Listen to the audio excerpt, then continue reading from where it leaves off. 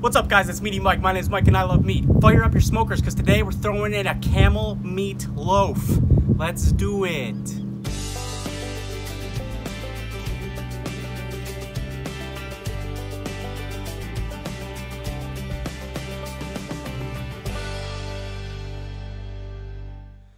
Hump day! Mike. We have ourselves some fixings here for some camel meatloaf. Now, camel meat ground is very similar and comparable to ground beef, so treat it like ground beef when you're cooking this meatloaf. As far as ingredients go, I want to give it a little bit of a flair for camel, so I'm changing it up a little bit with the spices. So we're going to jump right into our meatloaf here. I have 1 chopped small yellow onion, 1 rib of celery, half of a red pepper, and just a little bit of cilantro for freshness. Mix it all up. Now, we're gonna add our spices. So we're starting with a mixture of 2 teaspoons of salt, cumin, mint, and paprika. Put in your meat. Mix it up. Then we got a mixture of half of a teaspoon of cayenne pepper, black pepper, cinnamon, and ginger. Some good spices to go with our camel meatloaf. Then we got 3 tablespoons of some minced garlic. Now we got a cup of panko breadcrumbs. We got half a cup of coffee barbecue sauce. It's store-bought, but the coffee in there, it's gonna give it, again, a nice little flavor that'll go with those spices. It'll be delicious. Mix it up. Last but not least, 2 eggs. We are going to crack.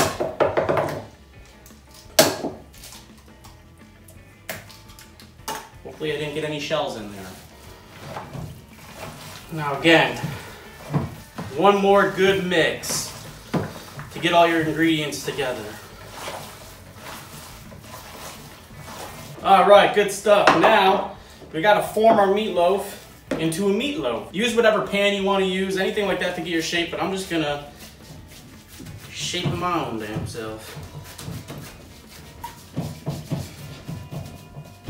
And hey, if I do say so myself, that's not too shabby. So you've got your camel meatloaf together, you put all your spices in your ingredients, you formed your loaf shape. We're gonna put this back in the fridge for a couple hours, let it hold that shape so when we put it in the smoker, it doesn't fall apart. In the meantime, we'll get our smoker fired up, then we'll go put this puppy on. All right, so our camel meatloaf has been sitting in the fridge for 2 hours, nice and firm. At this point, if you had it in a loaf pan, take it out. We want smoke covering all sides. I have one of these grill toppers laying out, so I'm putting it on here, but you can put it right on the rack or on a piece of tin foil. Let's go pop it in the po man.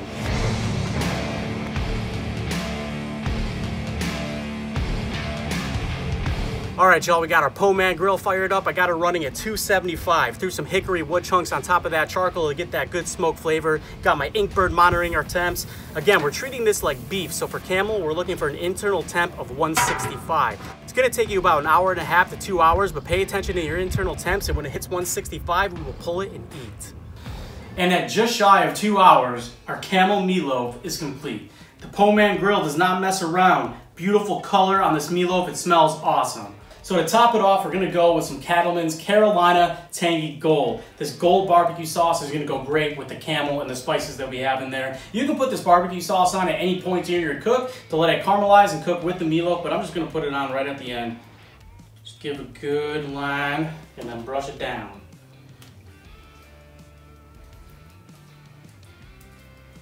And that is just gorgeous. Camel meatloaf. We're gonna cut right into this.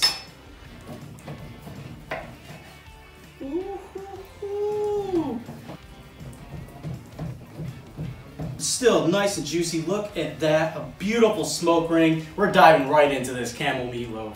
Is this an eggshell? Hopefully I didn't get any shells in there. Hopefully I didn't get any shells in there. Hopefully I didn't get any shells. Hopefully I didn't get any shells. Hopefully I didn't get any shells. Yup. If you get it.